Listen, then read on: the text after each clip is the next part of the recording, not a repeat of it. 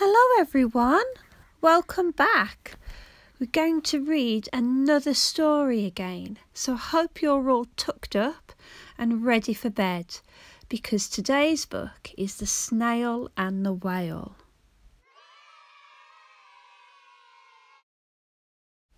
This is a tale of a tiny snail and a great big grey-blue humpback whale.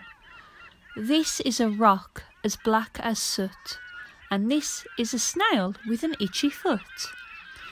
The sea snail slithered all over the rock and gazed at the sea and the ships in the dock.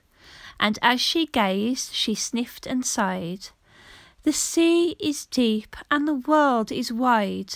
How I long to sail, said the tiny snail. These are the other snails in the flock, who all stuck tight to the smooth black rock, and said to the snail with the itchy foot, "Be quiet, don't wriggle, sit still, stay put." But the tiny sea snail sighed and sniffed, then cried, "I've got it, I'll hitch a lift." This is the trail of the tiny snail, a silvery trail that looped and curled and said, "Lift wanted around the world."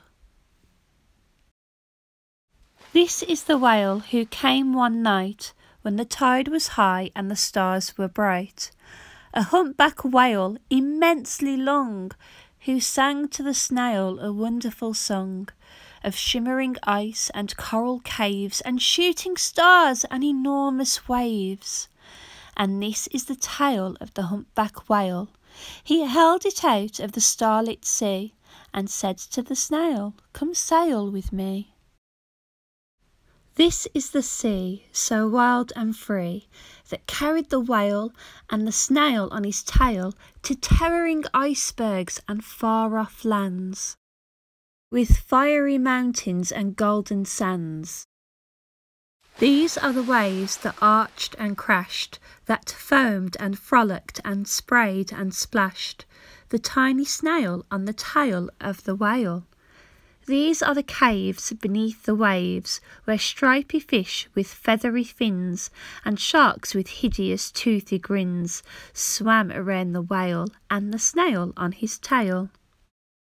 This is the sky, so vast and high, sometimes sunny and blue and warm, sometimes filled with a thunderstorm, with zigzag lightning, flashing and frightening the tiny snail on the tail of the whale. And she gazed at the sky, the sea, the land, the waves and the caves and the golden sand.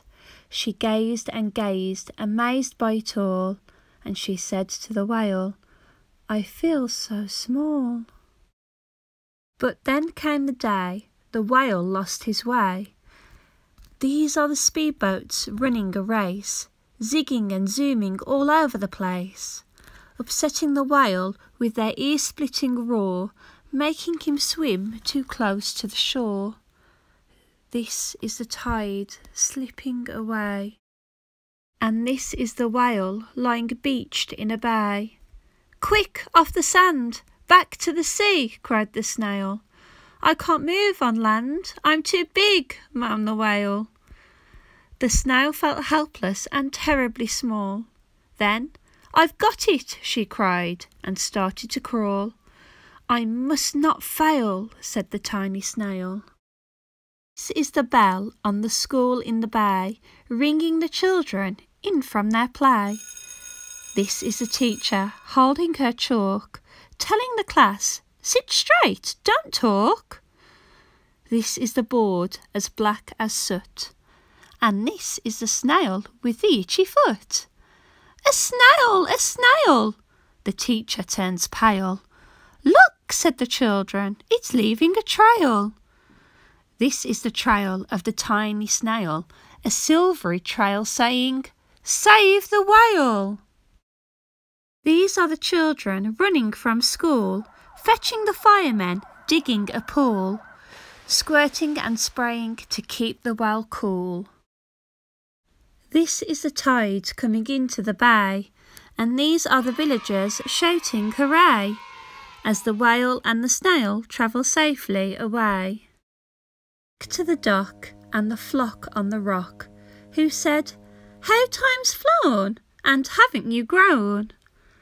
And the whale and the snail told their wonderful tale of shimmering ice and coral caves and shooting stars and enormous waves, and of how the snail, so small and frail, with her looping, curling, silvery trail, saved the life of the humpback whale.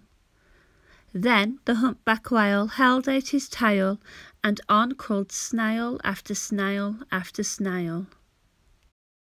They sang to the sea as they all set sail on the tail of the grey-blue humpback whale.